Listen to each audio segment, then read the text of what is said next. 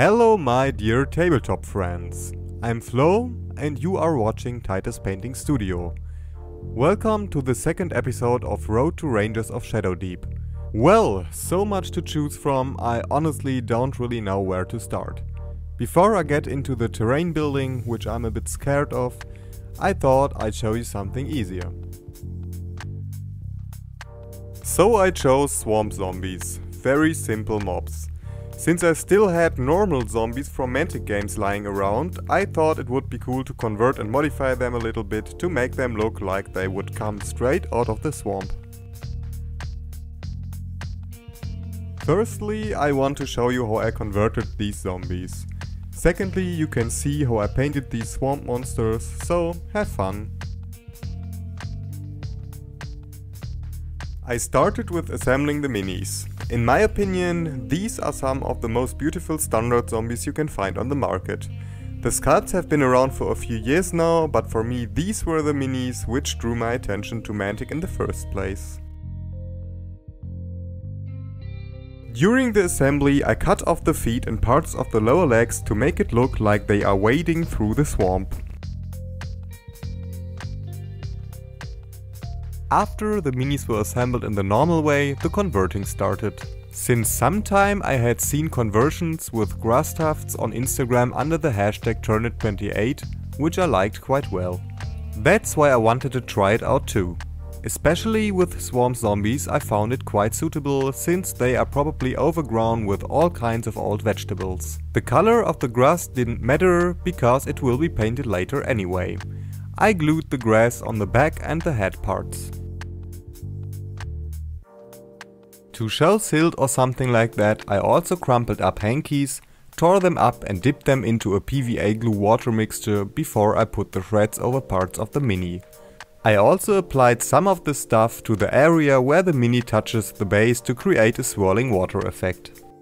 After gluing halved green stuff balls on the bases to create bubbles in the swamp, the last step of the conversion was done. In some places I glued some earth on the minis to get a more varied structure.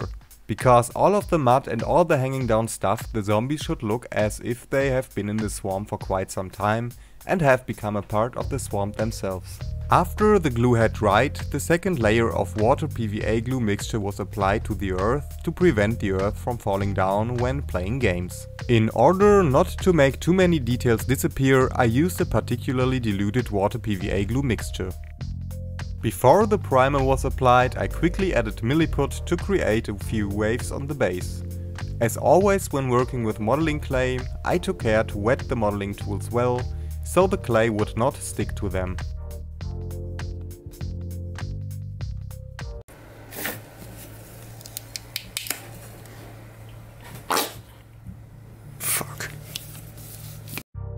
And then I finally started painting. The only reason why I primed by hand was that I wanted to save primer spray and was too lazy to go to the garden. The swamp zombies should be painted in the same color scheme as the other mobs. So I first painted the whole figures with dark muddy colors like black, brown, dark grey or olive green. It's no problem to mix the colors on the figure a little bit. The background is that later the red atmospheric light will come on the minis. The slushy dark tone will later make the red light look better because of the contrast. The base was then painted with a shiny black to represent the swamp. Originally the black was a bad buy because I wanted to have a matte black, but in some situations the shiny black is quite practical, so here too. Then I dry brushed the complete miniature with a mix of olive green and ivory. Normally I try to avoid dry brushing, but if it needs to be quick and dirty, this is of course very practical. And this is what the intermediate result looked like. After everything had dried, we continued with some black, brown and green washes to bring out the details and darken the colors. Again I just smeared the juice on the models and had no problem with the washes mixing on the figure.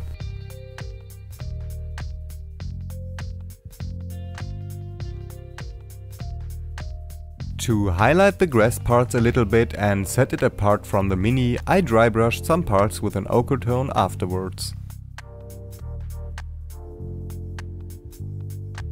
Then it was finally time for the red light effect. To make a long story short, I started with a dark red, followed by a blood red and then an orange. The brighter the color became, the closer it was to the light source. So I always left some areas darker. I concentrated the effect mainly on the front part of the base, as if the red light would come out of the eyes. If you want to know more about how such atmospheric effects work, you are very welcome to have a look at the TITUS Painting Tutorial 3, where I have explained everything in more detail, soon in English too.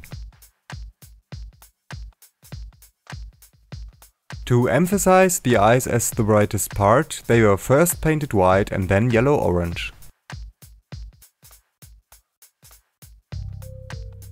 After the mini was covered with a glossy varnish, the painting was finished and the decoration with moss and resin started.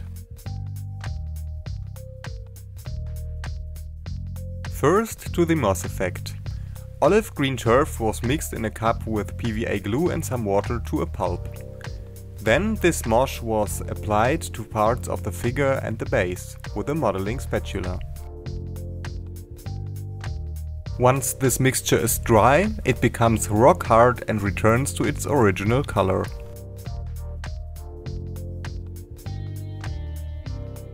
Then it was the turn of the resin.